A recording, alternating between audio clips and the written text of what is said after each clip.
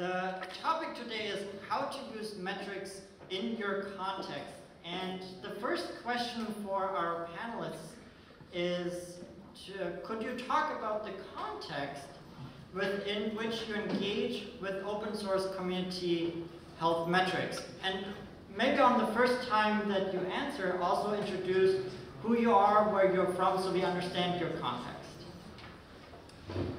I guess I will start. Hi everyone, good morning. My name is Ildiko Bancha. I work for the Open Infrastructure Foundation as Senior Manager of Community and Ecosystem. So my context is the, let's say, pure open source space. What our foundation does is we are supporting open source software development communities.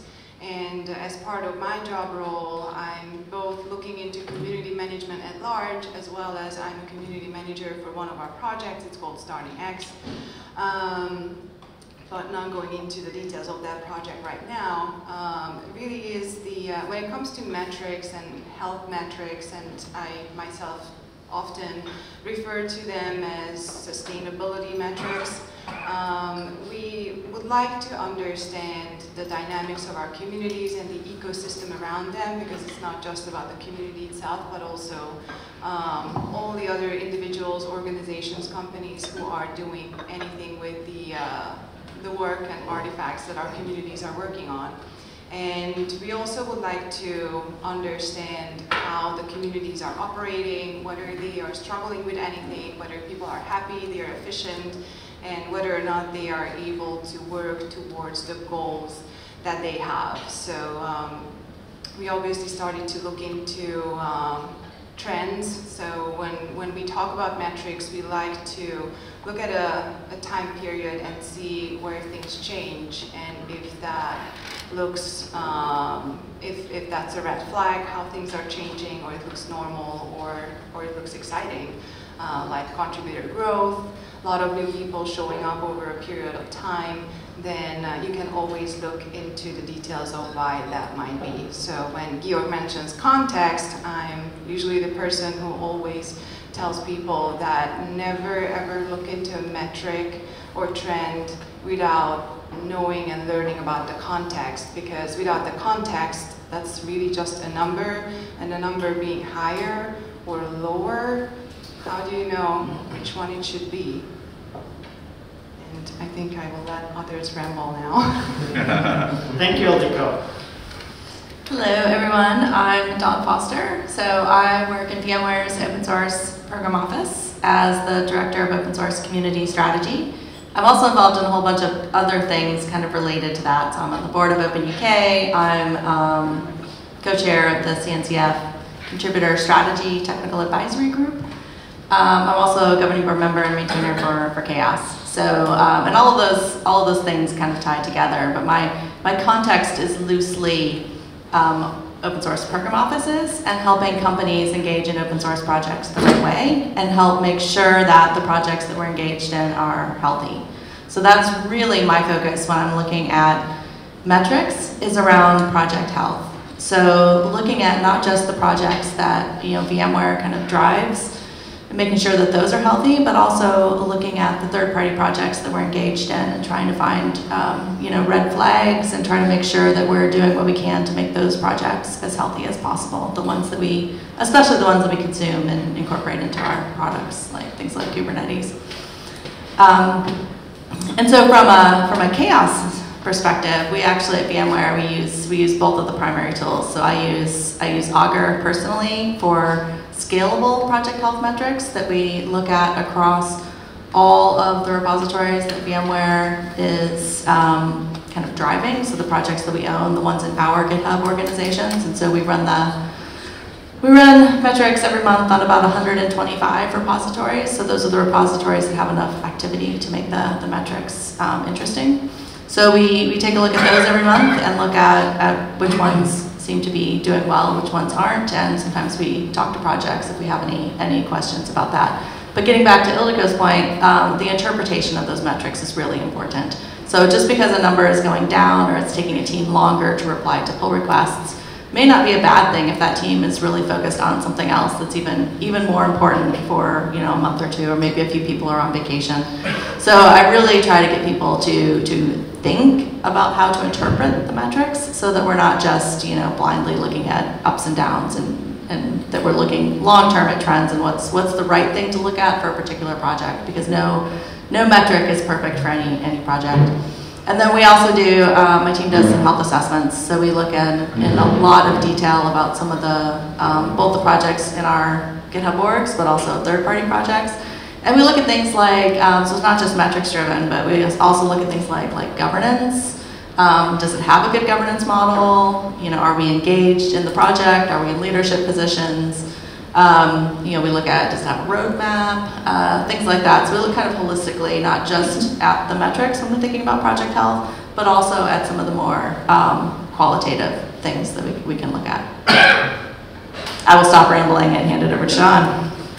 Hi, I'm Sean Goggins. I'm one of the co-founders of the community and currently co-director with Nicole Huisman.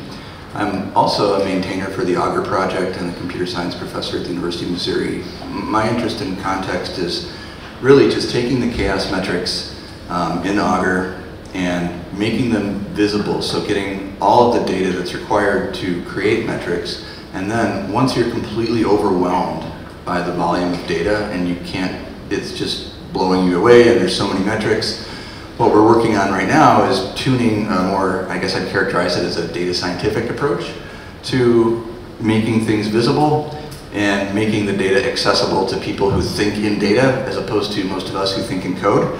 It's a different mindset.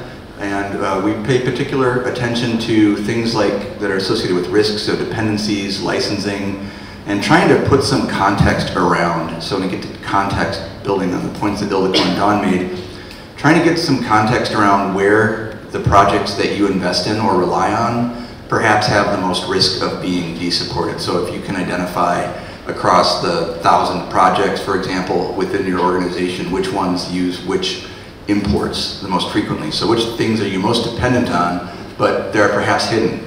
And then you can make a decision about where to invest that way. So part of your context is just assessing that risk perspective, in my experience. That's it. Yeah, thank you. Thank you. So we have on the panel, we have Ildiko from a foundation, Dawn from a corporation, and Sean from the academic setting. So, and one thing that I kept hearing from all three of you is that metrics need to be looked at in context, and there is not one right metric, but we need to understand what we're using it for. So I'm gonna give you all the opportunity, if you have a question on this, something on your mind, we can share. Otherwise, I move on with another question we have prepared. All right. Could you tell us how open source community health metrics have changed work within your context?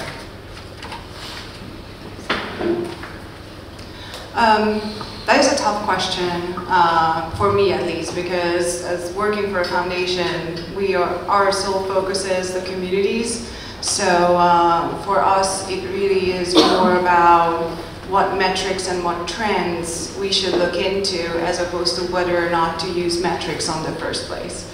So in our case, it really is an evolution of how we can better understand the different communities, and no two communities are the same, what metric works for one, to get some insights that may not work for the other one. Like our largest project is OpenStack. It's a large open source cloud platform, and at the peak we had thousands of people contributing to it over the course of 6 months, which is the release cycle. So that is a large volume of data, a large volume of people, activities. So there's a lot to understand there, and just looking into basics like the bus factor, like who are the people who really are carrying the project on their back, who are the people who are casual contributors, who are the people who could be turned into maintainers of the project, and long-term contributors could be turned into project leaders to make sure that the project and the community itself is balanced and sustainable. and then really a good environment to work in. And I mentioned the project that I'm the community manager for. It's called Starting X, and we have 150 people contributing to it roughly currently. So it's a very different dynamic. Sometimes you feel like you almost personally know everybody in the room who shows up for meetings or replies on the mailing list. So there you're trying to look into metrics like who are the newcomers, who are the new people showing up on the meetings or the mailing list, or trying to contribute something. How is the onboarding process for them? Is it easy enough to join the community? Is there any roadblock that new people are facing that would prevent them from being able to? So for us and for me personally, it really is more about the evolution of metrics and how we are both collecting data and interpreting data at the same time. Like the visualization obviously is really, really helpful because, as Sean mentioned, data is just endless, and it really easily becomes overwhelming, and you just feel like that you're drowning in data. If you want to, you could spend all day, every day, 24/7 looking at numbers, and you may not get anywhere with them because it's just too much.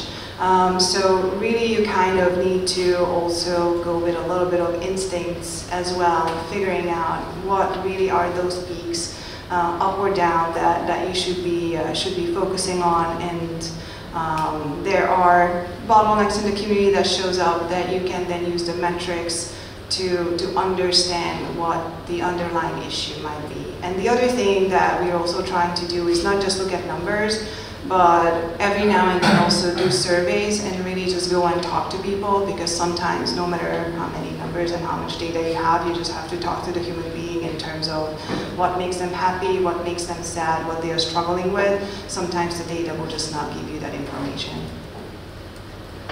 Yeah, and just to build on that a little bit, one of the things that, so I mentioned that I use Augur, and we have kind of 4 metrics that we track for all of those 125 projects. And the goal behind that is to give people just kind of a quick look at a few things that I think are important. And we're turning that into a metrics model for CHAOSS. So I should have a PR for that in the next week or so, I think. But it'll describe more detail those 4 kind of starter metrics. But the whole goal behind that is to get the projects thinking about what else they need, right? Like those are just to get them started. It's a quick look. But what I really want people to do is then to dig in more detail. So we have another team within VMware, and one of our business units is a team of community managers. So they don't work in the open source program office, they work in the product teams. But they use Bitergia, they use Grimoire Lab, and they really dig into all of the details, because community managers, like my 4 starter project health metrics, are not enough for a community manager to understand their community, right? So they need something a lot more detailed. So the idea is that, I encourage them really to dig into their particular community and see what they need and draw meaningful conclusions out of it. And then we have other teams that are doing other stuff, like some custom stuff out of the GitHub API for some specific things that they need to report out. But it has kind of helped the organization, and I see them reporting on metrics that, not the ones that I do specifically, but on some of the ones that they get out of Grimoire Lab, and reporting those up into business reviews and things, and reporting up through management about how healthy their projects are, what they need to improve. And so it's been really good to see people actually using the metrics and then taking them further and building on them and drawing meaningful conclusions about their communities out of the data.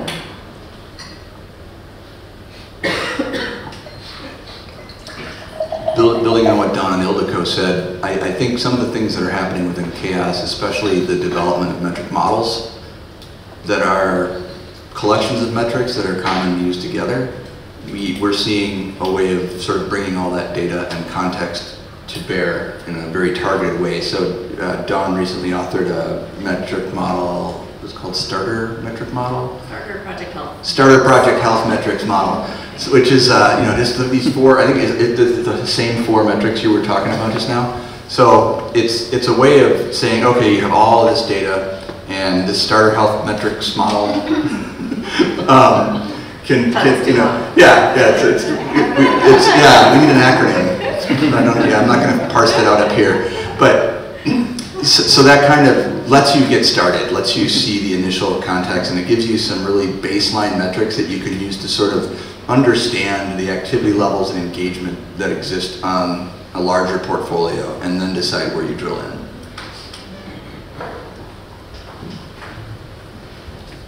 So what I'm hearing from you, to synthesize, and probably will not do justice, is once you have the metrics, there will be more questions and you can dig in and understand more. And it's not about just having metrics and having in Germany we would call it Schema F, where you just make decisions, good, bad, whatever. It's really to start understanding and digging into the data and the communities, and it helps to maybe validate hunches that you have about the community, but also provide evidence for what you're seeing. All right. Could you please tell us what you think open source community health, where it's headed, and maybe one or two things that we should consider in the CHAOSS project moving forward? Since I have the mic again, I think that there's one thing that already started within CHAOSS is that we are looking into collaborating with the To-Do group and OSPOs. And well, Don is a good example of sitting in an OSPO and having that broader view and sort of a bird's eye view in terms of what a company needs in order to figure out how to contribute to open source, how to be a good open source citizen, how to integrate that into their processes. And I think that having these challenges also introduced in CHAOSS and having the opportunity to work together on figuring these things out will be crucial moving forward. And I'm mentioning this because, well, I started to contribute, what, 10 years ago, something like a really long time ago. I feel old now.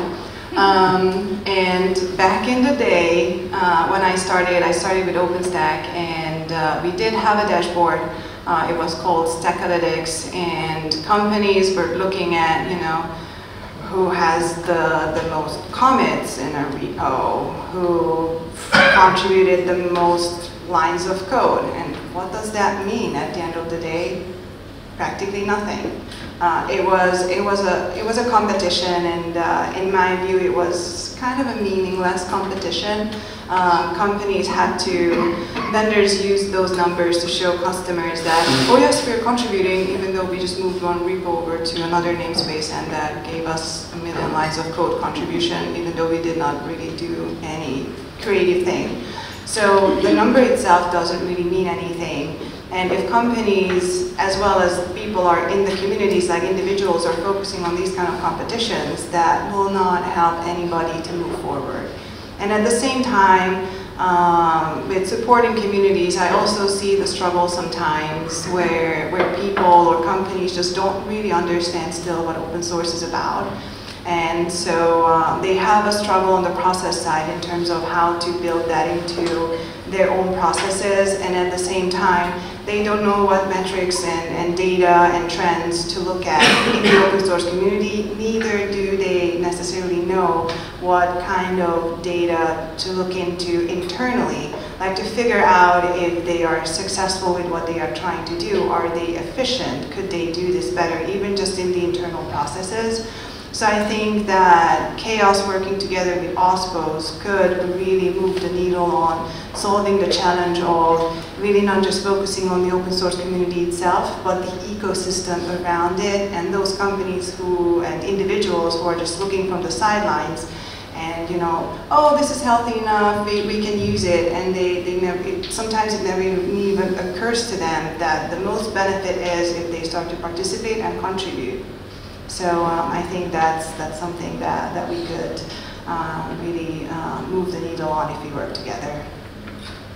Yeah, and building on that discussion around working more closely with the open source program offices, one of the things that we've seen historically, I think a lot of us have taken sort of naive approaches to metrics, right? We're looking at lines of code, we're looking at commits, we're looking at things that are indicators of maybe other things, but in a relatively simplistic way. And I think really the future is to move more into looking at things from kind of a data science perspective. So we have data scientists within the CHAOSS community now who are working at companies like Google and Red Hat, and really digging into, really digging into the metrics and drawing more interesting conclusions, I think, from them. And so, not just the, and not just the data scientists looking at it too. Like the tools are starting to build this stuff in. So, like Grimoire Lab is starting to, or has for a while, had a lot of network analysis functionality that's a part of it that I think maybe we don't use enough of that. And Augur has some machine learning stuff built in as well that a lot of people don't really know how to use. So I think what we really need to do is to build awareness of some of the more data science approaches that we already have in the tools, and then also help people learn how to use them. And I think that's going to be really important to the future of the CHAOSS project. And the only thing I have to plus one to everything Don and Ildiko said, for sure. The only thing I have to add when I think about the future is if I look outside of the CHAOSS project, the one place where I've had the most pressure, and I think a lot of us have had the most pressure in the last year, is understanding the risk associated with our projects and being able to understand their software bill of materials and dependency chains. And I think there are external geopolitical forces that are forcing us to think about those things more. And so that's all I would add to what Don said and what Ildiko said. Yeah, thank you. We still have a few minutes. I'm opening up to you all. If you have anything that came to mind, listening, something where you think something we need to work on or work towards in CHAOSS, or if you have some metrics that you think are interesting and you would like to share. Yes. I have a question mainly for Ildiko and Don. Have you seen in our business, in your business, in similar, I'm not talking about your position or your company, but in similar companies with similar positions as yours, have you seen or have you feel the pressure from the management leadership, from the management board to have metrics at the point that they are trying to replace experts like you with metrics? Is this something that is happening in this business? Because I've read that it is starting to happen in some businesses where they try to have indicators and replace the experts instead of having the indicators plus the experts that can interpret those metrics and data. I don't know that I've personally seen, at least in the kind of the software context that I work in, I haven't really seen them trying to replace us with metrics. I mean, I think you do see it in other areas, right? Like, there was an article around BuzzFeed is replacing some writers with ChatGPT and getting some AI written articles that then so the AI writes the articles and then they get reviewed by an editor just the way they would if I was an author and wrote an article. So I've heard some rumbling